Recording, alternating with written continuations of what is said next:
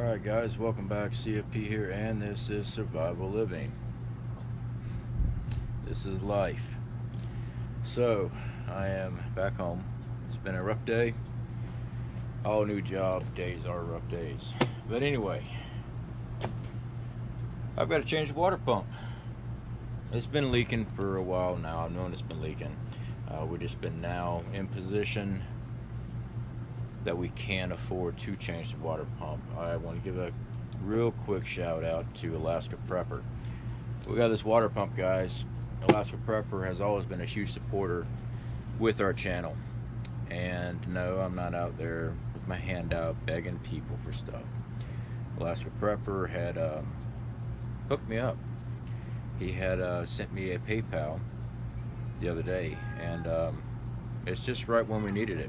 I mean, it's gonna be a while before I get my first check at work. My wife's still working, so I do apologize for the hicks over there hooping and hollering. Yeah, and I do apologize for the language from them yelling at their kids. Awesome, great parents.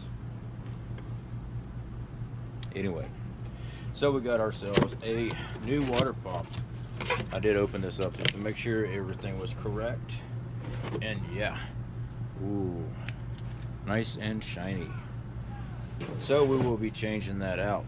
I will not be changing out tonight because I'm just beat. Alright, I had to go pick this up today after work, and I also had to fill up our propane for our heater. For those that's been with the channel for a while, you know that we have a tankless water heater, all right, for our trailer. That thing's been working awesome. It's been great. It's been one of the best buys we've ever purchased in a while. So we use a 20-pound propane tank on it. We had to give up a lot of our propane tanks during our move. It just wouldn't know any better. Anyway, that 20-pound, we filled that thing up right before everything started getting locked down. So here it is, October now. 2 people using it, showering every day. Lasted a very long time. Actually, when I went and filled it filled up at 4.40 pounds. So yeah, I mean, it's an amazing buy. I really like that tankless water heater we have. But anyway, guys, so yeah, we've got to take the shroud off. This thing does have a clutch fan on. So with a clutch fan, they're not hard. I've worked on cars most of my life. It's just nitpicky stuff. We got a lot of rain weather coming up, which kind of sucks, but I got a lot of tarp materials. So what I'm thinking about doing is draping over a tarp right here, shooting it off so I can work underneath here. I got some great work lights now. So yeah, I think it's gonna work out just fine. I am worried about our garden, the stuff that we planted in our garden. The amount of rain we've got coming in here, I'm not surprised if our garden does not get washed out. I don't see it surviving. Temperature's changing really quick here too. It's getting a lot cooler at night, a lot cooler during the daytime. So this will fix this problem right here, guys. And again, Alaska Prepper, I really do appreciate it. Alaska Prepper's like, when I call him, he's like, mate, dude, you don't have to say anything. I don't mind saying something. The amount of support and help I've gotten from our community and other YouTube communities has been amazing. I never would have thought that we would have ever been able to build what community we've already built in such a short time. I mean, April of last year is when we did our first video. We reached out, we've helped a lot of people. I'm sure we've done some giveaways and things like that. We've had, my family's had a lot of help from other people. So yeah, I'm really blown away. Now, does it mean I still have a lot of hard work to do? Absolutely. I mean, that's why I went and got another job. When I got laid off, I tried to do the unemployment stuff. I got denied. So what'd I do? Cry about it? No, go get another job. So it is what it is. All right, so we are gonna be working on this tomorrow night. I don't know, maybe I can pop off a live stream for you. Live stream working on the truck. Yeah, that sounds like fun, don't it? So anyway, guys, as you can see, there's not a lot of room in there. There you go. So we got the fan. The clutch is on the other side of the fan. We're not worried about that. You got a big nut down there All right, that is a 36mm nut. I do have the appropriate wrenches for that. Then you got your nuts for your pulley.